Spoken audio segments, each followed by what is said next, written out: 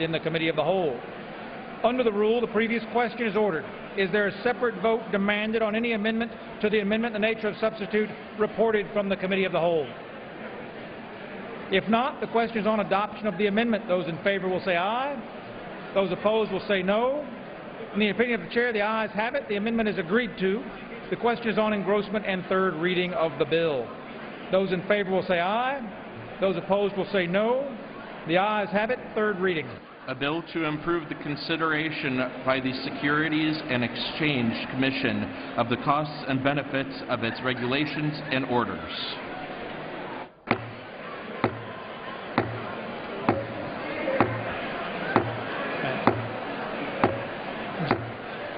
The House will be in order. Members are asked to please take their conversations from the floor. Members and their staff will please take their seats.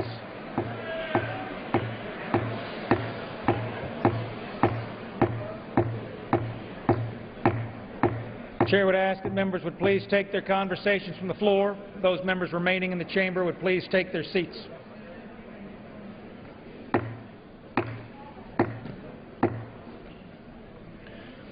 For what purpose does the gentlewoman from California rise? Mr. Speaker, I have a motion to recommit at the desk. Is the gentlewoman opposed to the bill? In its current form, I am. The gentlewoman qualifies. The clerk will report the motion. Ms. Waters of California moves to recommit the bill, H.R. 1062, to the Committee on Financial Services with instructions to report the same back to the House forthwith with the following amendment. Mr. Speaker, I seek unanimous consent. Consider it as read. Gentleman from New Jersey seeks recognition. Dispense with the reading. Is there objection to dispensing with the reading? Seeing none. Pursuant to the rule, the gentlewoman from California is recognized for 5 minutes in support of the motion. The gentlelady will suspend. Thank you, Mr. Speaker. The gentlelady is recognized for 5 minutes. This is the final amendment to the bill which would not kill the bill or send it back to committee. If adopted, the bill will immediately proceed to final passage as amended. This motion ensures the ability of the SEC to continue to protect investors and enforce the securities laws. I want to emphasize that this motion does not stop the bill, but it does flag the very important ways in which we need to let the SEC act. The motion would ensure that the SEC can protect investors and enforce the securities laws in 2 specific areas. First, the motion will ensure that this bill does not reduce the ability of the SEC to protect the pension plans of our firefighters and police and the people on whom we rely as our first responders, as well as the pension plans of teachers and other retirees against fraudulent and deceptive practices. Protecting investors is a core element of the SEC's mission, and one that we ignore at our peril. This week is Police Officers Week. Do we really want to honor our men and women in service by stripping them of protections for their hard-earned won earnings? Mr. Speaker, the House is not in order. The gentlelady from California deserves to be heard. Mr. Speaker, continue. These protections become ever more crucial as we rely increasingly on the securities markets for our retirement savings. Second, the motion to recommit focuses on protecting investors by ensuring that the SEC can protect against the takeover of American firms by foreign companies, particularly Chinese companies, that are using such mergers to access the investor funds in our capital markets without going through the SEC registration process. The SEC has had numerous enforcement actions against such companies, which purchase a small company and merge it with a larger, often fraudulent foreign company. It has worked hard to protect the savings of hard-working Americans, including union pension holders and other pensioners, from being disadvantaged by these Chinese firms that don't play by the same rules. Both of these areas highlight the importance of SEC action to protect investors, particularly those preparing for retirement. With Americans increasingly dependent on the securities markets to protect their retirement savings, it is more critical than ever to ensure that we preserve the ability of the SEC to act. Just yesterday, we heard from the SEC's new chairwoman, Mary Jo White. When we asked her about this bill, she said that she found it very troubling. I don't imagine that a former prosecutor who took on the mob and terrorists is easily troubled. Indeed, she said that she had already needed at least 45 new economists to meet the need for an expanded economic analysis under the SEC standards, but she couldn't hire them due to the sequester. This is troubling indeed. Rather than helping the SEC to do its job better, we're cutting its budget and throwing up new roadblocks like this bill. It is a mistake, and I urge my colleagues to support this motion, and I yield back the balance of my time. The gentlelady yields back. For what purpose does the gentleman from New Jersey rise? So I rise in opposition. The gentleman is recognized for 5 minutes. And Mr. Speaker, I will be brief. And I will simply address both the process and the policy briefly. On the process, I appreciate the gentlelady bringing this amendment here to the floor today. But as she knows, we were in committee for multiple hours, hearing various amendments on the underlying legislation. And she had every opportunity to bring it before the entire committee at that time, and we could have had a full and complete debate and an actual vote in the committee at that time. I had lost for a reason why she did not go through the regular order. But more specifically to the merits of the underlying bill and the amendment. If there could be anything simpler or easier than what we're trying to do in the underlying bill, H.R. 1062. Mr. Speaker, well, let the people go. Mr. Speaker, all we're asking the SEC to do is this. Identify a problem first before you do a regulation. And then once you consider a regulation, consider all the alternatives that are out there, not just the initial one that comes forward. And then once you pass that regulation, the next year and years after that, go back and reconsider them and make sure that they're being done effectively and they were the most efficient regulations for the economy. That's the underlying legislation. That's why I encourage my members to support the underlying bill. To the MTR. What is the SEC in charge to do? Three basically core provisions: investor protection, capital formation, and efficient markets. And perhaps to the point here, one of the most important, investor protection. Who are we talking about when we're talking about investors? It's that single mom out there who's trying to raise a young girl and try to put her into college and have money to do so. It's the young couple who wants to have financing and be able to buy their first home.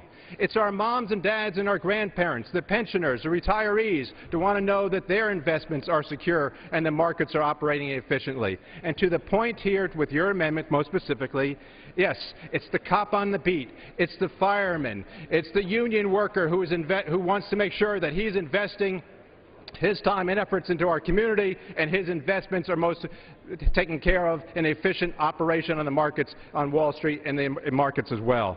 That's what our bill does. All of them are taken care of in the underlying legislation. Your amendment basically says we don't care as far as making sure the most efficient rules are concerned when it comes to the firefighter, the pensioners, or the teachers. I'll close on this. I know how to get it.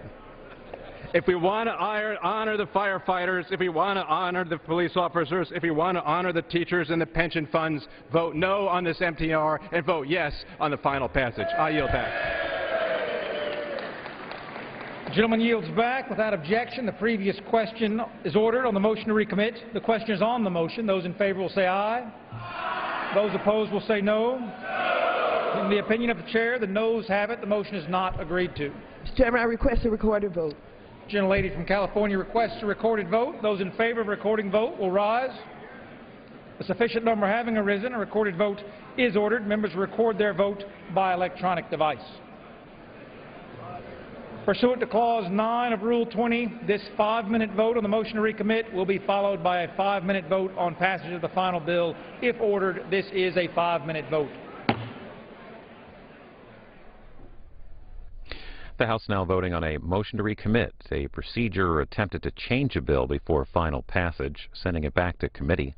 Again, the bill members are voting on would require the Securities and Exchange Commission to conduct a cost-benefit analysis before issuing new regulations.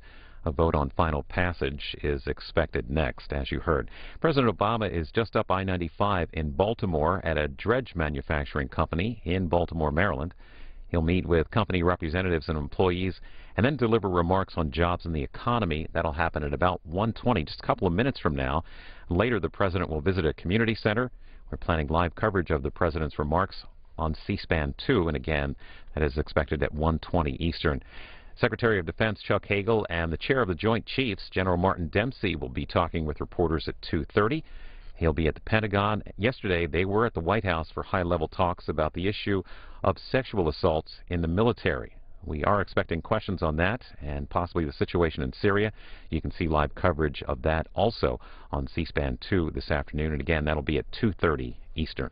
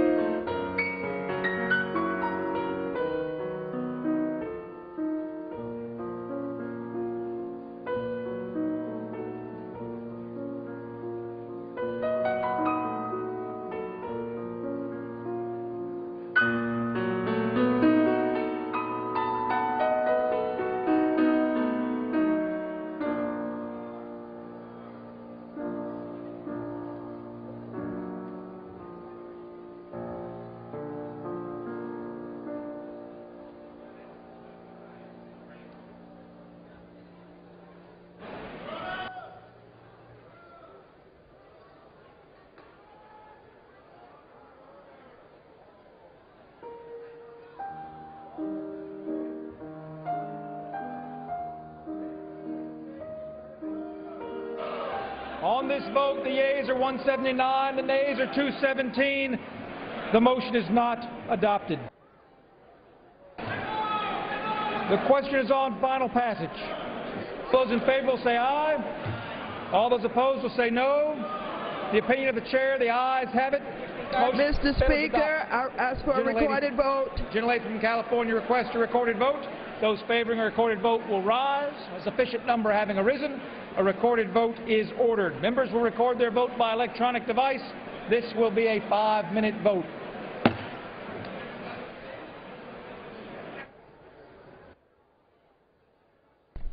So, final passage now on this bill requiring the Securities and Exchange Commission to conduct a cost-benefit analysis before issuing new regulations. This is the last bit of legislative business the House will conduct this week. You can see live coverage of the House when members return next week here on C-SPAN. The Senate is not in session today. Lawmakers will reconvene at 2 p.m. Eastern Monday. They'll work on the Farm Bill. There'll be a number of judicial nominations they will also debate. Live coverage of the Senate when lawmakers return on our companion network, C-SPAN 2. President Obama right now at a dredge manufacturing company in Baltimore, Maryland. He's meeting with company representatives and employees today. But right now the president's making remarks on jobs and the economy. We have it live on our companion network C-SPAN 2 right now. Secretary of Defense Chuck Hagel and the chair of the Joint Chiefs will talk with reporters at 2:30 at the Pentagon. Yesterday, they were at the White House discussing the issue of sexual assault in the military. We do expect questions about that and Syria. Live coverage will be this afternoon on C-SPAN 2. Again, that will start at 2:30 Eastern. Also the president will present singer-songwriter Carole King with the Gershwin Prize for Popular Song from the Library of Congress next week. She's the first woman to receive the award. The White House says the ceremony will happen Wednesday during a concert featuring Carole King, Gloria Estefan, Billy Joel, Jesse McCartney, Emily Sandé, James Taylor, and Trisha Yearwood.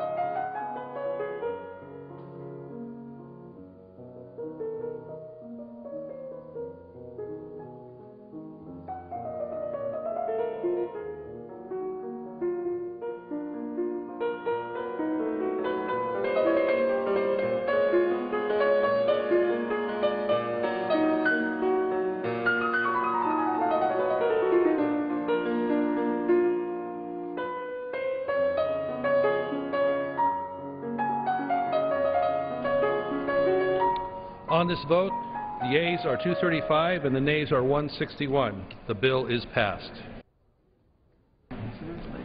Without objection, motion to reconsider is laid upon the table. For what purpose does the gentleman from Florida rise?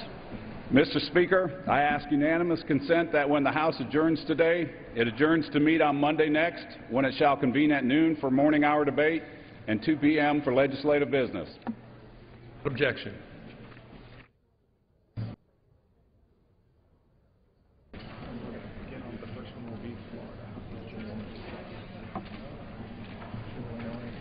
Okay. The chair will now entertain requests for 1-minute speeches.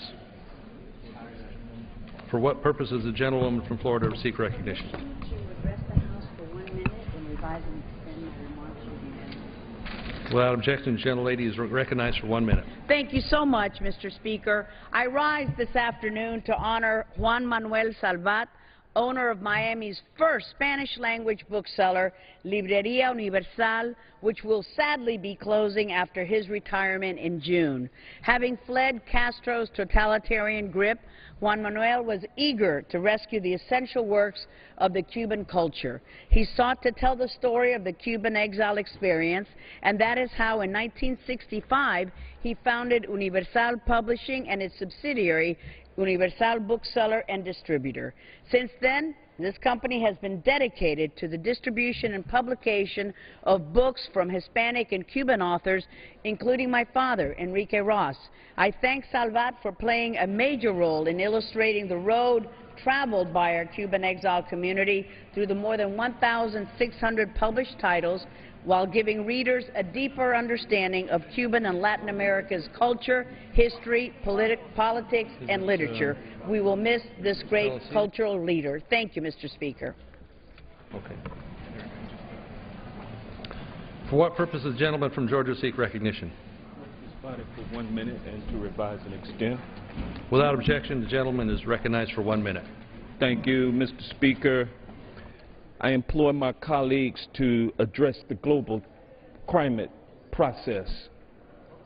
A recent academic study found that 97% of scientists agree that human activity is mainly responsible for climate change.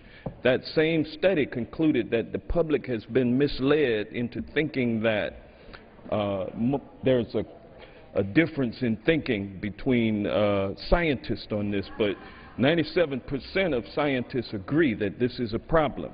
How much longer will science deniers and their supporters in Congress spread misinformation about the facts and the dangers of climate change? The fact that we have more carbon dioxide in our atmosphere than at any time in the past 3 million years. As a member of the Safe Climate Caucus, I urge all of my colleagues to recognize the dangers of climate change and to come together and address this problem ASAP. We don't have much time to lose. I yield back. For what purpose does the gentleman from South Carolina seek recognition? Without objection, the gentleman is recognized for 1 minute.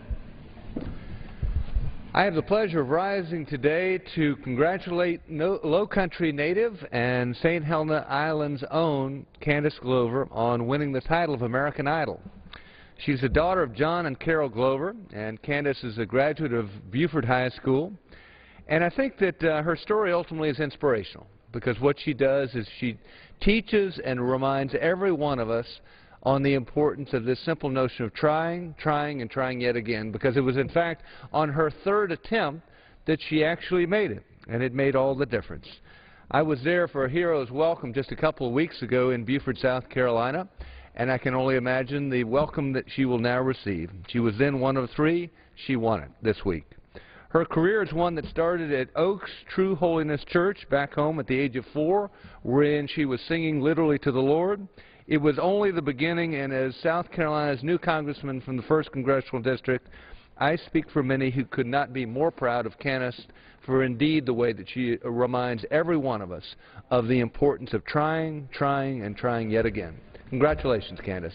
I yield back. For what purposes does the gentleman from Tennessee seek recognition? Address the House for 1 minute. Without objection, the gentleman is recognized for 1 minute. Thank you, Mr. Speaker. I rise today to share my grave concern about the Keystone XL pipeline and H.R. 3, the Northern Route Approval Act, which unfortunately passed through committee this past week. It will allow accelerating building of this pipeline and give certain advantages to a foreign country, Canada, against our citizens that otherwise would have rights to go to court, which are being deprived. The world's foremost climatologist, former NASA scientist Dr. James Hansen, was one of the first scientists to warn of the dangers of burning carbon fuel. And he's likened the building and the use of the Keystone XL pipeline to the lighting of the fuse to the biggest carbon bomb on the planet, and nothing less. Dr. Hansen warned that the completion of the Keystone XL pipeline will only reinforce our dependence on fossil oils, not strengthen our nation's energy independence, which has been argued by some on the other side. By furthering our dependence on fossil fuels, we only push our Earth farther and farther from the point of no return. Just last week, the highest rating of carbon in our atmosphere ever was recorded in Hawaii, 400 points. This portends even a hotter summer than the hottest summers we've ever faced on this planet. Building a pipeline that carries the dirtiest of oils, tar sands, from Canada to the Gulf of Mexico on their way to China is exactly the opposite of addressing climate change in America. So next week I urge my colleagues to vote no on H.R. 3 in the interest of preserving our Earth for generations to come. I yield back the balance of my time. For what purpose does the gentleman from Pennsylvania seek recognition? Speaker, request unanimous consent to address the House for 1 minute and revise and extend. Without objection, the gentleman is recognized for 1 minute. Mr. Speaker, for too long Congress has kicked the can down the road and avoided putting forward a long-term plan for college affordability.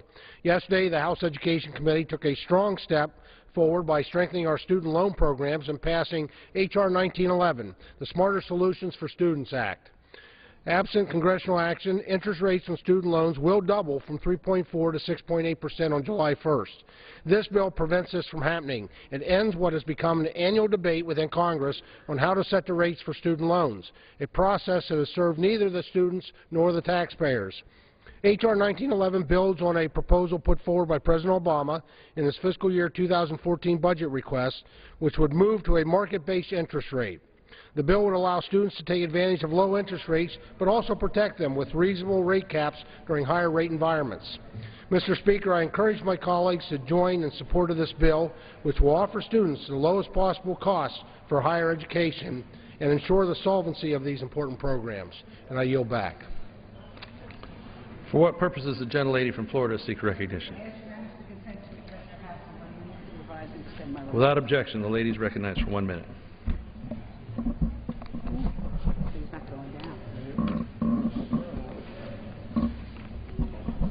Oh, there we go. Okay. Thank you, Mr. Speaker. I rise to place in the congressional record the names of 6 phenomenal women who have positively influenced the lives of the people of my hometown, West Palm Beach, Florida. Sherry Brooks, Renee Kessler, and Eileen Silber, dynamic educators who have devoted their lives to the future of the youth of our community. Sherry Hyman, an exceptional lawyer who has helped shape our county's physical environment. Mona Reese, a courageous crusader for women's health and reproductive rights. And Young San, a brilliant architect whose projects bring joy to thousands of visitors each year. Best yet, these phenomenal women have beautiful hearts and remarkable children. Thank you, Mr. Speaker. What purpose does the gentleman from North Carolina seek recognition? Mr. Speaker, I ask unanimous consent to address the House for 1 minute and provide and extend my remarks. Without objection, the gentleman is recognized. Thank you. Mr. Speaker, I rise today to honor Lenore Chief Ken Briscoe, the fire chief, and his term of president for North Carolina Association of Fire Chiefs comes to an end this August. It's a well-earned rest after serving 7 years and traveling across the state of North Carolina and the United States, representing more than 1,500 fire chiefs and 45,000 firefighters in North Carolina. Chief Briscoe has been the fire chief for the city of Lenoir since 2004 and has worked in the fire service for over 35 years. During that time, his main focus has been improving training and education for firefighters in North Carolina. Chief Briscoe will continue to serve on the board of directors as a past president of the North Carolina Association of Fire Chiefs, and today we honor his years of service and express our appreciation for his continued commitment to North Carolina firefighters. We're grateful to Chief Briscoe and to his fellow firefighters across North Carolina for their bravery and selfless dedication to protecting our communities in the face of danger. I yield back, Mr. Speaker. For what purpose does the gentlelady from New Mexico seek recognition? Mr. Speaker, I ask unanimous consent to address the House for 1 minute and to revise and extend my remarks. Without objection, the gentlelady is recognized for 1 minute. Mr. Speaker, instead of taking steps to create jobs and grow the economy, Republicans yesterday voted to repeal the Affordable Care Act for the 37th time. The Affordable Care Act is working, and its benefits are being felt throughout the country, especially in my home state. Almost 525,000 New Mexicans now have access to free preventative services such as mammograms, flu shots, and colonoscopy screenings. Almost 19,000 seniors have benefited from lower prescription drugs, and over 26,000 young adults in New Mexico can stay on their parents' insurance plans until they're 26. So why in the world would we want to hurt seniors, women, and young people by repealing the Affordable Care Act? And let's not forget, the Affordable Care Act is a job creator. The Medicaid expansion alone will create 6,000 to 8,000 jobs in New Mexico and pump more than $5 billion into our economy over the next 6 years.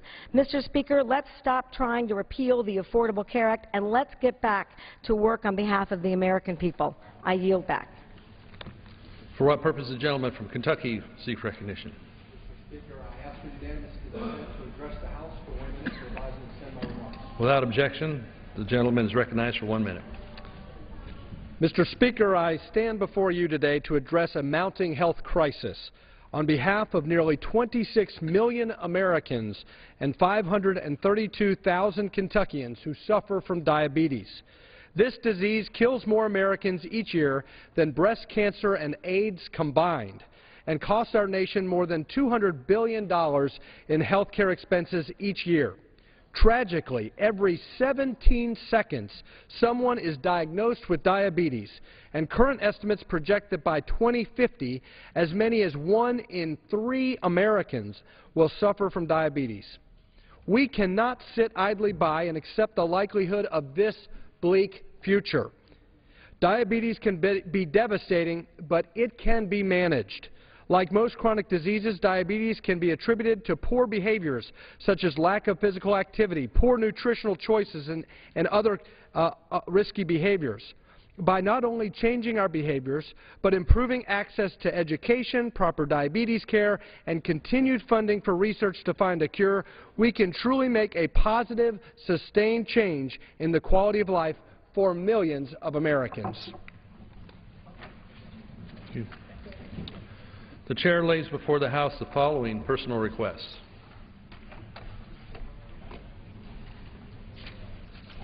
Leaves of absence requested for Mr. Cummings of Maryland for today, Mrs. Kirkpatrick of Arizona for today, and Mr. John Lewis of Georgia for today.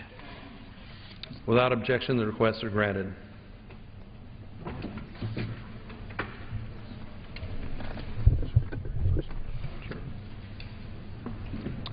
Under the Speaker's announced policy of January 3, 2013, the gentlewoman from District of Columbia, Ms. Norton, is recognized for 60 minutes as the designee of the Minority Leader. Thank you, Mr. Speaker. I come to the floor to discuss a bill addressed only to my district, the District of Columbia, which will come to a hearing in the Judiciary Subcommittee chaired by Chairman Trent Franks of the Subcommittee on the Constitution next Thursday. But in point of fact, over the last month there have been two such bills introduced in this House, bills that can only fairly be characterized as abuse of power. They are both directed against only one jurisdiction, my own district. One would appear to be a federal matter. That bill would make permanent the Hyde Amendment, which annually passes this House every year, barring the use of federal funds for abortion. Wherever you stand on abortion, at the very least, that is a federal matter. In the very same bill is an outrageous abuse. The bill seeks to do the same for the District of Columbia, barring permanently the use of local funds, funds raised by local taxpayers for abortions for low-income women. Local funds are similarly used in districts across the United States because, after all, they are local funds. This bill, for purposes of the bill, makes D.C. or redefines the nation's capital, which was given home rule in 1973 as a freestanding federal agency for purposes of abortion. Imagine having your district defined as a federal agency so that the Congress can make ideological points by overturning local legislation at will. Yep, this is still America. That bill is H.R. 946, and as to the District of Columbia, it's simply an expanded way to interfere with a local jurisdiction. I must say that I think that bill and the other bill I will discuss does point to the bankruptcy of the Republican agenda in the 213th Congress, 113th Congress. And this bill essentially does what is done anyway every year with respect to abortion.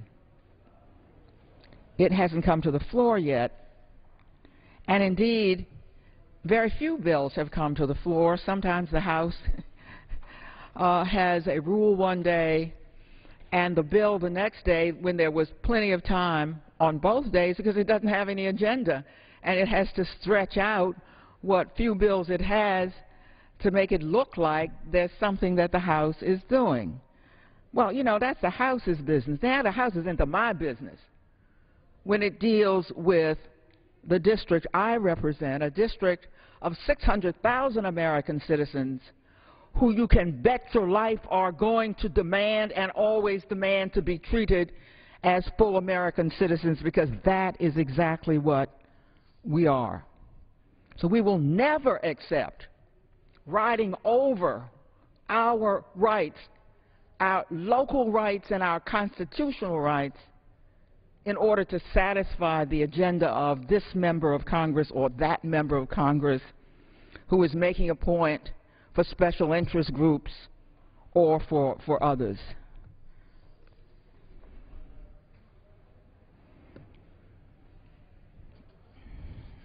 Now, the bill that I want to primarily discuss, H.R. 1797, goes beyond the usual way in which the Congress, or at least the Republican Congress, seeks to interfere with the rights of the people of the District of Columbia. What they do generally is to take advantage of the fact that the district's own local taxpayer-raised funds have to come here essentially to be checked off and signed off, and they don't ever look at the budget. How could they? They don't know anything about a local jurisdiction's budget, but they do use it to attach their own ideological stripes, and the usual one has to do with abortion. Well, H.R. 1797 uses the District of Columbia in yet a new way and a new abuse, because it goes beyond the low-income women whom the district cannot spend its own local funds on abortions for poor women. Instead, H.R. 1797 goes out after every woman in the District of Columbia because that bill essentially would make abortions in the District of Columbia after 20 weeks illegal. Now, don't talk to me about the constitutional point. I'll get to that in a minute. Here is a bill that seeks to regulate pregnancy and abortion, a local matter with respect to only one jurisdiction, and it's a matter that usually involves a matter of principle. People who are pro-life, as they call themselves, have my respect. But this circumstance is the only example where I have seen them try to apply the principle only to one jurisdiction, leaving everybody else in the United States unavailed of the so-called principle. If abortion should be denied after 20 weeks as a matter of principle, then surely that principle should apply throughout the United States. There's a reason why it doesn't, and I will assure you get to that. But first I want to thank Chairman Trent Franks for permitting me the courtesy of testifying next Thursday at the hearing on this bill that affects only my district. He had two bills last year. This bill is a redux of the same bill that came to the floor and was defeated last year. And he had another to permanently disallow local funds to be used to fund abortions for poor women. On both of those, I was denied the right, the courtesy of testifying, which is traditionally always granted to members, even though bills don't usually involve only one jurisdiction. Now, this bill is of great concern, not only to me, but there's going to be a press conference next year indicating how the bill is viewed by women all over the United States as, of course, a vehicle to get to the reproductive rights of women across the country. It's fatally flawed in at least three obvious ways. First, there is discriminatory treatment of the District of Columbia by banning abortions after 20 weeks only in the District of Columbia. As I've indicated, if that's a principle, it's a principle that anybody would want to apply nationwide. But it's not applied nationwide in this bill because the district is the one jurisdiction over which Congress has a modicum of control.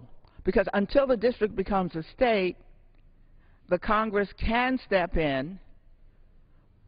But of course, the Home Rule Act contemplates that in a democracy, they would never step in unless there was an abuse of federal power by the District of Columbia. This is, on the contrary, an abuse of federal power by the Congress of the United States were this to pass. So first, it discriminates by picking out the district among all the districts in the United States. Secondly, it violates unabashedly Roe versus Wade, which allows abortion until viability as determined by a physician. Roe and all of its cases, all of the precedents that follow it make it clear that viability cannot be determined by statute. Roe versus Wade, 40 years ago, guaranteed the right of an abortion as a constitutional right. So you can expect that this is a matter that would be ultimately challenged. But the reason that the district is the vehicle used here is that the special interests obviously want a federal imprimatur and don't have the guts to go get it by bringing a bill to the House floor that would apply to everybody. So they choose the bullying way, the easy way. You have a federal imprimatur if you can get the Congress to vote with respect to one jurisdiction because the Congress is federal.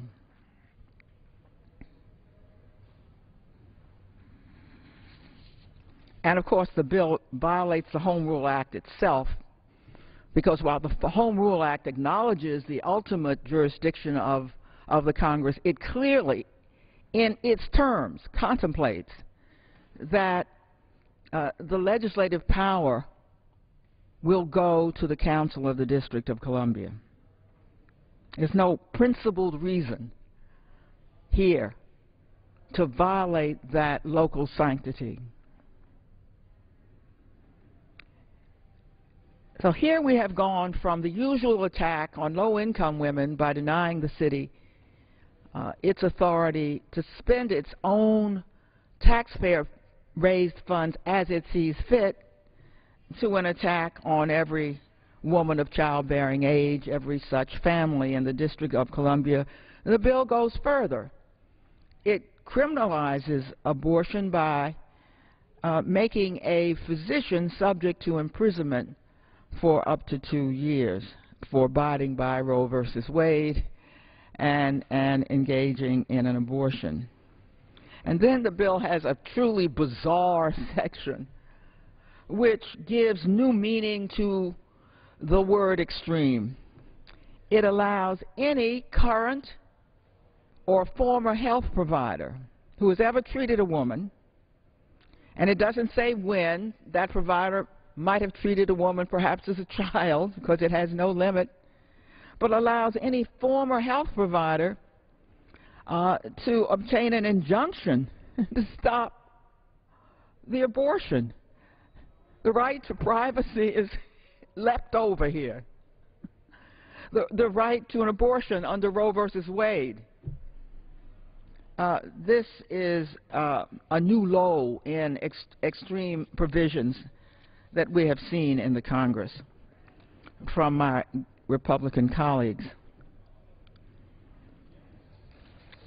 The very idea of even introducing a bill that would deny the constitutional rights of one jurisdiction is an outrage in and of itself. Sure, bills are introduced on this floor all the time that are on their face unconstitutional.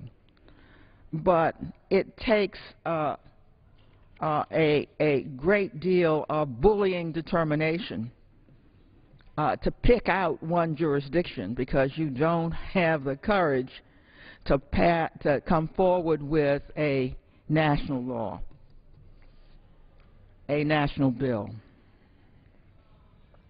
We do by no means do we believe a national bill is appropriate. This bill has also been introduced on the other side by Senator Mike Lee of Utah. Apparently someone asked him if there is a 20-week abortion bill in Utah, or if Congress might introduce one for Utah.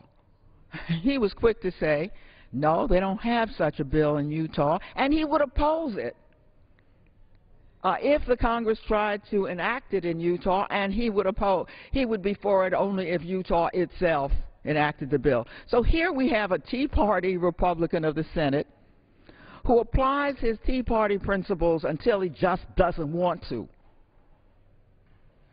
And that happens to be when it comes to the District of Columbia. Anybody who thinks we're going to stand up here and let that happen without, in fact, protesting it and rallying Americans who believe in fairness to our cause, they do not know us very well. We will not, we refuse to be a vehicle for the extreme views or pet projects of some Republicans. They have their own outlets. They have the right to come to this floor and offer bills. They have the right to speak on this floor in any way they choose. We will not be a prop for those views. And these are the supposedly small government Tea Party Republicans who are now using the big-foot federal government against a lone jurisdiction that doesn't have a vote on this floor, that could not vote for or against it if it came to this floor. What kind of courage is that?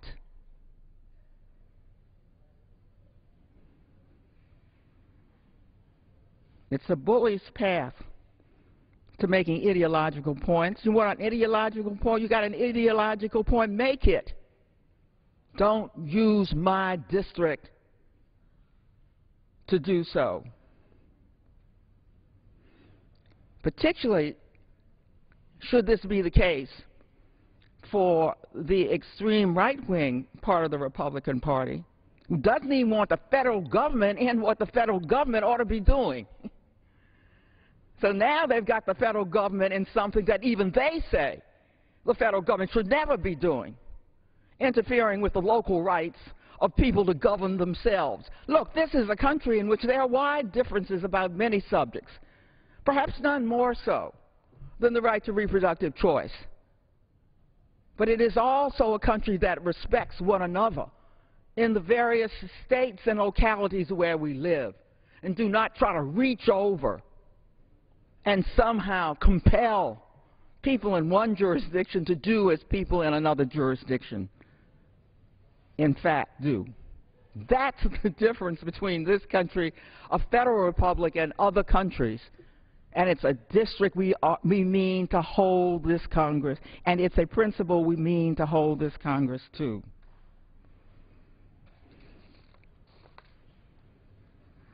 There's a claim that, well, the district doesn't do enough restricting of abortion, so that's why we simply have to step in here. On the contrary, there are 9 states that do not restrict abortions any more than the district does, and the district abides by Roe versus Wade. But this bill is directed against only one jurisdiction. Of course, I take exception to the bill itself, but I take particular exception against being bullied by people outside my jurisdiction in order to satisfy their own personal philosophical concerns.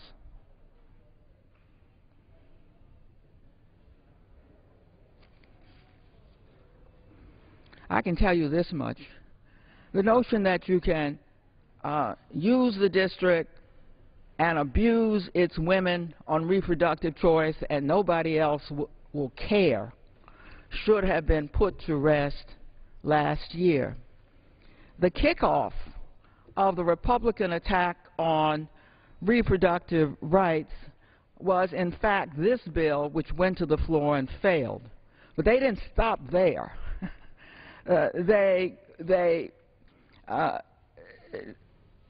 Going back to abortion was not enough. They went all the way back to contraception and, amazingly, made contraception a campaign matter in the last election. Well, I hope you've learned your lesson, because women put all of this together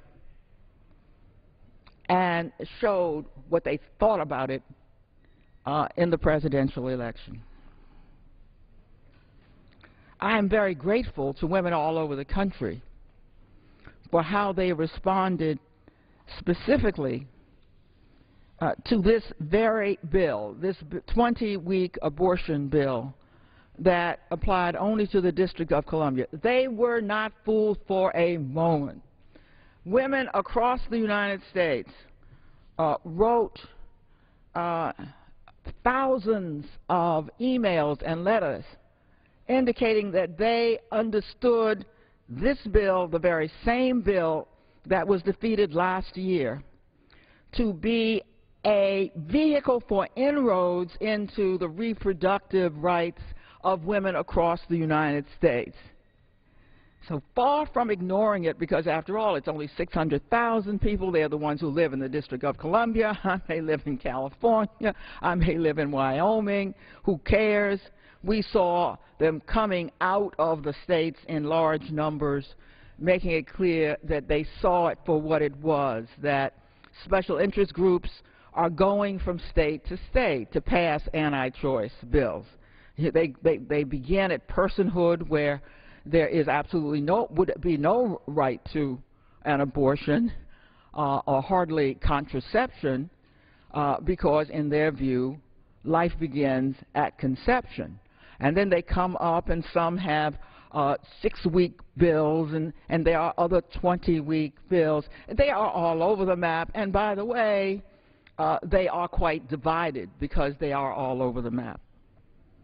They've settled on 20-week abortion, however, for this bill, and we mean to do for this bill what we did last year, to turn it back, to make women all over the country understand it for what it is, just as they did last year, for them to see that the only way to resist these attacks is to be as persistent as our opponents are in coming back to attack women using the women of the District of Columbia.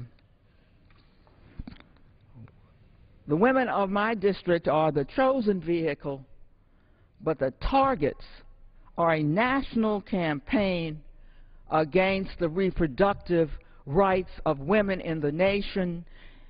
They can't come to the floor, or they won't, with a broadside attack on the reproductive rights of women. So they do the cowardly thing and come against the District of Columbia because of the technical jurisdiction that, of course, I concede the Congress has, but no principled Congress would ever use against the local jurisdiction. So I come to the floor this afternoon to put everybody on notice that you can come as many times as you want and as many ways as you want. But I represent 600,000 tax-paying Americans, and they insist that they are equal to Americans everywhere else. For 100 years, they did not have any rights. They didn't have the right to vote for president. They didn't have a right for a local government. For 100 years, they were ruled by 3 commissioners appointed by the president. During the civil rights era, the Congress became ashamed of having a local jurisdiction that was its nation's capital, that did not have the same rights as other people in the United States, not even a local government, a mayor or a city council who could enact legislation affecting the local population, although this population has been paying federal income taxes ever since our country has been collecting income taxes. And our residents have fought and died in every war our country has ever fought, including the war that created the United States of America. When you are American citizens in a jurisdiction as old and historic as the nation's capital is, you better understand that we will not have our citizenship rights taken away lightly. And we will not be used and abused by members of this Congress, whatever their party.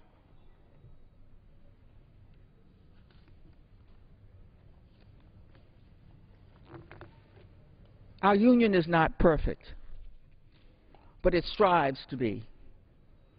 It can become perfect only when it hears about its imperfections. There is no imperfection greater than having members of Congress focus on one jurisdiction that does not have the same ability to defend itself as every other jurisdiction. It is hard enough to see members of Congress come down and vote on the district's local appropriation, which they had nothing to do with collecting, but which is still a part of what is allowed in the Congress. But it is disgraceful to see one issue picked out and one jurisdiction alone the target of that issue. If you feel strongly about your issue, step up and air your issue in the way this House allows. And I ask that whatever the Congress does, that it ask itself when it deals with the District of Columbia, is what we are doing consistent with the principles that we profess on this floor time and again?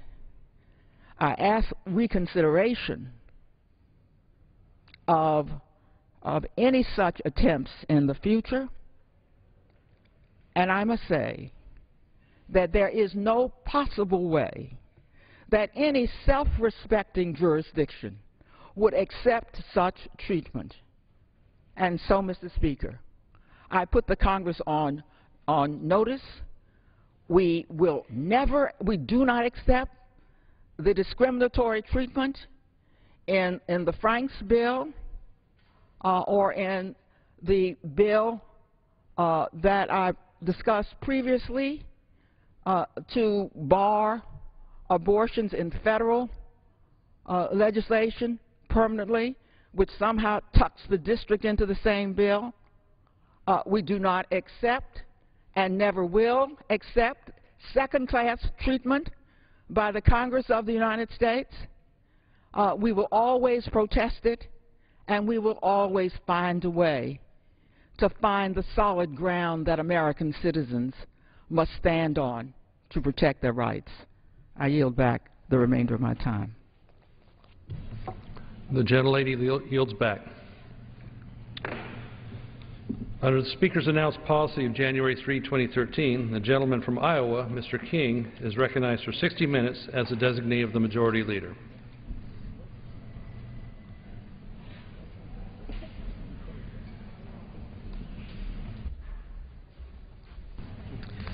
Thank you, Mr. Speaker. Thank you, Mr. Speaker. It's my privilege to be recognized to address you here on the floor of the House of Representatives, and listening to the gentlelady